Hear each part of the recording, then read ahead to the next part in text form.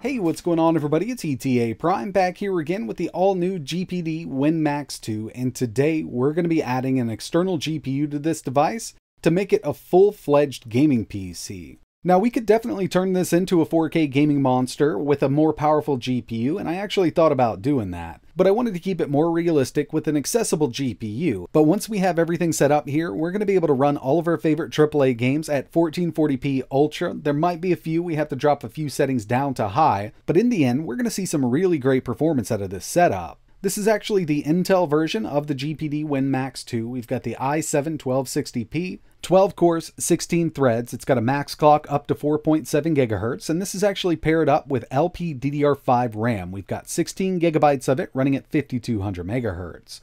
When it comes to the internal GPU, we've got built-in Iris Xe graphics, but we're not going to be utilizing those in the video. We're going to be using an NVIDIA RTX 3060. So on the go, we can use the built-in integrated graphics and get some really great performance, but when it's time to get home, we can dock this with our eGPU dock and just up that resolution and settings and everything we want to play.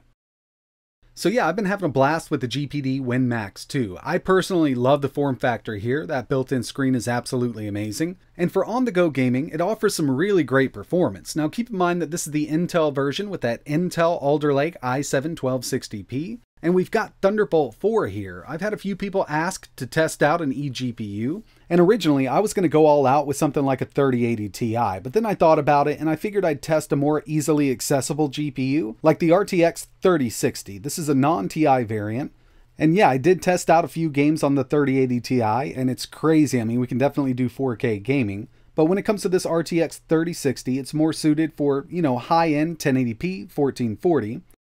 And basically, all I'm going to do here is go ahead and plug in my eGPU dock. By the way, this is an older Sonnet eGPU dock. It's Thunderbolt 3. I've just plugged into the Thunderbolt 4 port on the GPD WIn Max 2. And we've got the bigger monitor plugged into the RTX 3060. Now, it is possible to use this RTX 3060 on the built-in screen for the GPD WIn Max 2, but I've noticed that performance is about cut in half due to the bandwidth. So what we want to do here is use an external display to get as much as we can, and the performance of this RTX card will still be limited given that we're running over Thunderbolt 3, but I think with what we have here, we should be good for 1440p gaming. Alright, so I wanted to give you a quick look here. As you can see, we've got that i7 1260p. This is going to be running at 35 watts, 12 cores, 16 threads. We've also got that LPDDR5 running at 5200 MHz. We can still access the Iris Xe graphics, but for this, we're strictly going to be using that RTX 3060. Keep in mind, this is a non-Ti variant, and I'm not going to be doing any overclocking. So with all that out of the way, I want to jump right into some testing and show you what this thing can do. We're going to go with Forza Horizon 5, and then I just want to give you a comparison between the benchmarks with and without the GPU. And of course, we will get much higher scores with this desktop GPU connected. But after that, we're going to test some more games and a little bit of emulation. Okay, so here we have Forza Horizon 5. I'm at 1440p. We'll get into the settings. I'll just show you real quick. 1440p, no resolution scale, and we're at high settings. So yeah, I also tried this at Ultra 1440p, and I only got an average of around 62 FPS. Now I'm sure with a few Ultra and high settings, we could go ahead and turn VSync on and run this at a constant 60. But in my opinion, the high settings in this game still look amazing, especially at a 1440p resolution. And as you can see here, we're getting an average of 82 FPS out of this. And on average, the i7 1260p is only pulling 28 watts.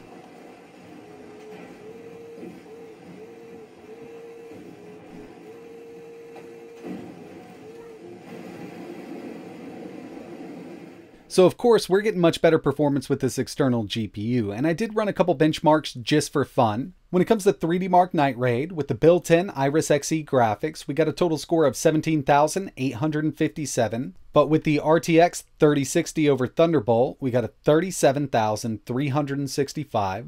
Really great jump in performance, at least on the GPU side of things. And the final one I ran here was Time Spy. So stock with the integrated graphics, 2017.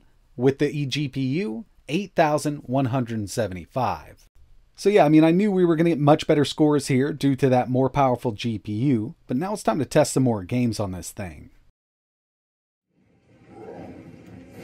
we've got God of War 1440p high settings with some DLSS magic on. I've got DLSS set to quality, and I can get an average of 72 FPS out of this. Looking really good here at 1440p, but if it was up to me, I'd probably just go to Ultra, 1080p, and lock it at 60.